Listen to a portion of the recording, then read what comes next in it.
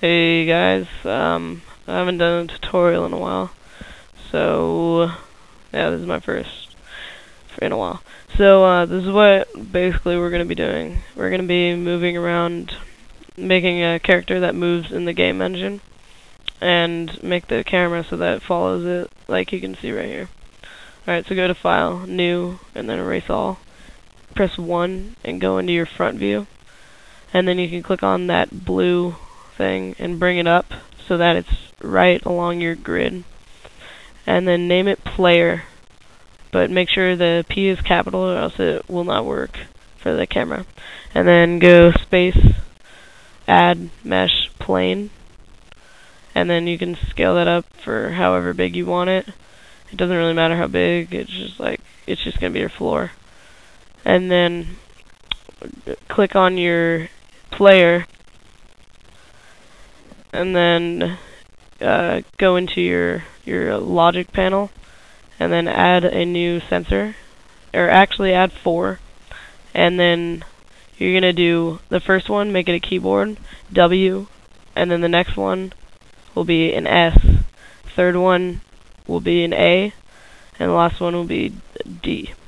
But you can make those like up and down arrows too. It doesn't really matter, it's just whatever you're gonna use for your running. And then add 4 controllers and parent them all to each keyboard. And then after that, add 4 actuators, and again parent them all. But then you're gonna make the second panel thing so that when you press W, it'll move forward 0.10 as the motion. And the next one is going to be -10, so it's the opposite. And then the fourth one, you're going to make it rotate the opposite way. And now when we look at our character, press P to play, he can move around like that. But the problem is, if you go over here, then you can't see him anymore. So we're going to click on our camera, add another sensor. You can leave it in always. Then add a controller, parent it to the controller, and then set the camera, or set it as camera, and then put for the object, remember we did player with the capital, make sure it's capital. And then we can do the minimum of 2. You can play around with these options, it's just going to be whatever your camera is going to be. So right now it's like that. I don't think you want your camera like that. So we're going to change the minimum to 10 and the maximum to 10.